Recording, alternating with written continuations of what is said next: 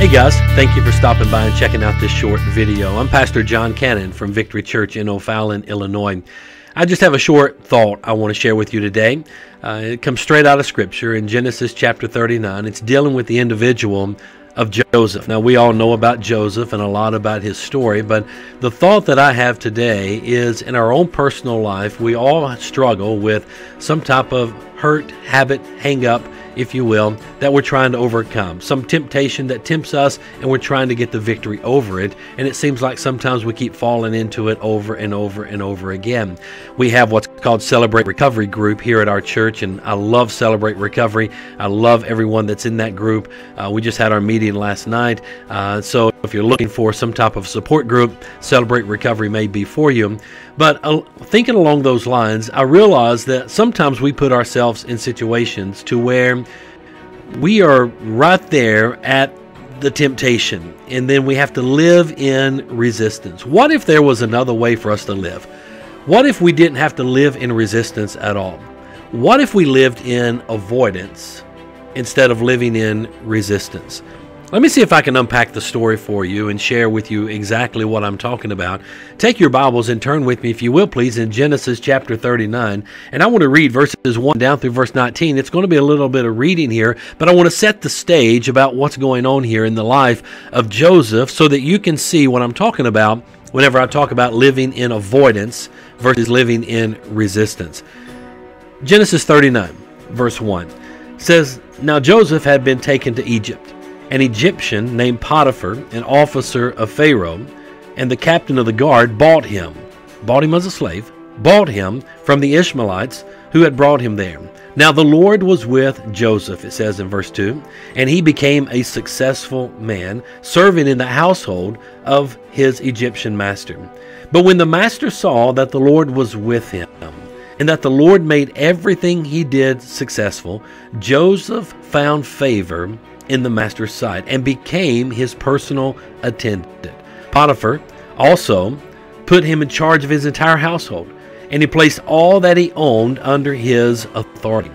From the time he put him in charge of his household and of all that he owned, the Lord blessed the Egyptian's house because of Joseph. The Lord's blessing was on all that he owned, in his house and in his fields. And he left all that he owned under Joseph's authority. And he did not concern himself with anything except for the food that he ate. Now Joseph," it says, "was well built and handsome." In verse 7, after some time, get this now, Joseph is well built and handsome. He's in charge of everything in Potiphar's house and all of his possessions. It says in verse 7, after some time, his master's wife looked longingly at Joseph and said, "Sleep with me." Verse 8, but he refused. Now, Joseph did the right thing, right? He refused, and he said to his master's wife, "Look, my master does not concern himself with anything in his house, and he's put all that he owns under my authority.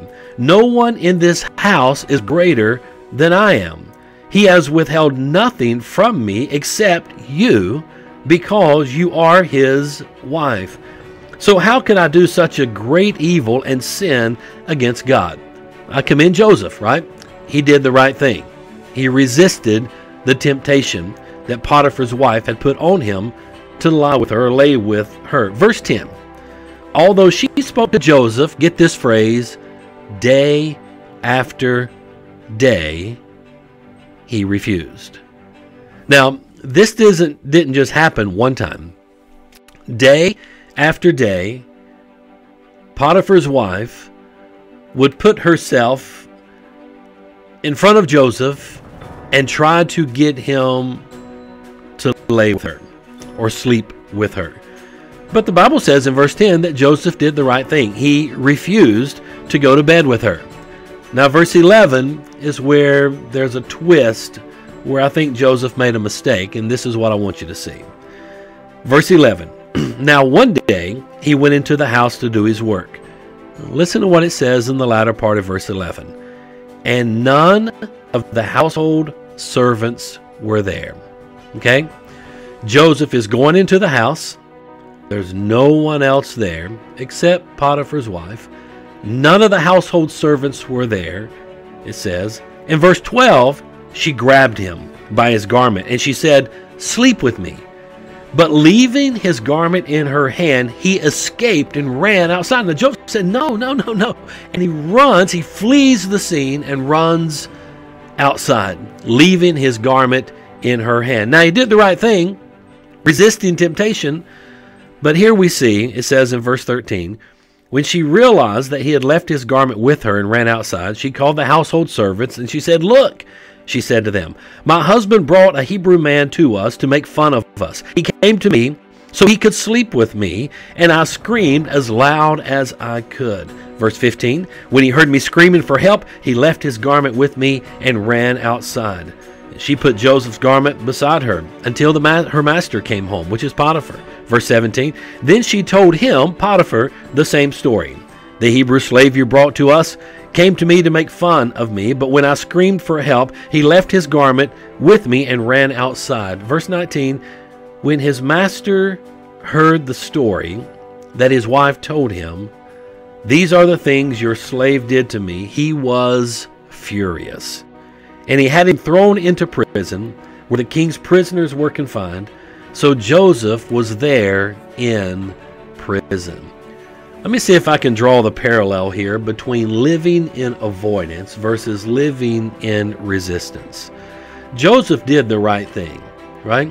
He resisted her, but I think he made a mistake in verse number 11, because Scripture tells us in verse 10 that day after day after day, Potiphar's wife was coming to him and wanting him to sleep with her, and Joseph said no. But in verse number 11, Joseph goes to do his duties, goes to work, right? He goes into Potiphar's house, and Scripture says that none of the household servants were there. There was nobody there except Potiphar's wife. To me, I think Joseph made a mistake there. He put himself in a situation where he could be accused of something, whether he did it or not. And then, of course, those accusations are what led to him being thrown into prison, because he did not sleep with her. He ran out of the house, and she held his garment and told a lie on him because of him refusing to sleep with her. But here's my point. I think in our life, whatever the hurt habit hang-ups are, whatever the temptations may be, we can choose to live in resistance, or we can choose to live in avoidance. Now here's the deal. If I live in resistance, whatever that temptation is, and I'm living right beside of that temptation, but I'm living in resistance, I've got willpower, I've got strength, and God help me resist. If I stumble and fall from resistance, I'm going to fall into that temptation. Now, Joseph didn't do that. I'm not saying he did, right? He left the house, and he was falsely accused. Joseph did nothing wrong, except for when I think he put himself in a situation where he could be falsely accused. So, my point is, whatever the temptation is that we're dealing with in our life, we can choose to live in resistance, or we can choose to live in avoidance. You see, I think if Joseph would have avoided the house altogether that day, because it says in verse number 11 that he went into the house to do his work, what he was supposed to do, but it also says that none of the household servants were there. If Joseph would have paid attention that none of the household servants were there and removed himself from that situation and completely lived in avoidance because he knew that Potiphar's wife wanted to sleep with him, she approached him day after day after day, I think he would have been better off, right? The same is true for you and for me. Whatever temptation it is that's there, it doesn't matter what it is. And I'm not going to start naming some of the temptations that may be there. You know what it is that you may struggle with. Whatever that temptation is, I want you to live in avoidance. Because if we fall from avoidance, we now just fall to resistance. And we're still in a safe place until we get back into avoidance. So we can choose to live in avoidance, right? Avoid the situation altogether. Avoid whatever the temptation may be, putting yourself in that environment altogether. If we live in resistance and stumble and fall, we fall into sin, or we fall into that temptation. However, if we live in avoidance and we stumble and fall, Now we've just fallen into resistance, and we still have a chance to resist that temptation and not fall into sin. So my point is, where are you today?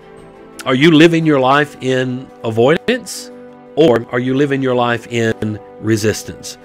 I'm praying for you today. I want you to get the victory over whatever that temptation may be in your life, whatever that hurt, habit, and hang-up may be in your life. I want you to get the victory, but we've got to start using a little bit of common sense.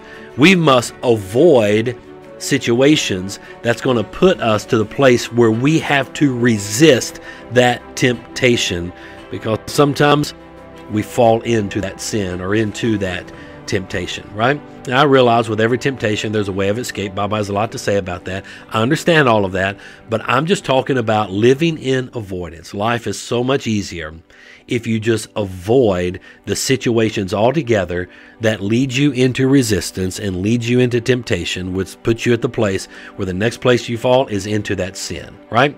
So I hope you'll start living in avoidance today. Avoid the situations, avoid the circumstances, avoid the objects altogether, right? Remove them out of your possession, get them out of your house, whatever it may be. Avoid, avoid, avoid. Live in avoidance as much as you can, and you'll find that you're getting the victory more and more because you're not living right next to the temptation in resistance day after day. Well, I hope this has been a blessing to you and hope you enjoyed this today. Okay? Live in avoidance. God bless you guys. Have a great day.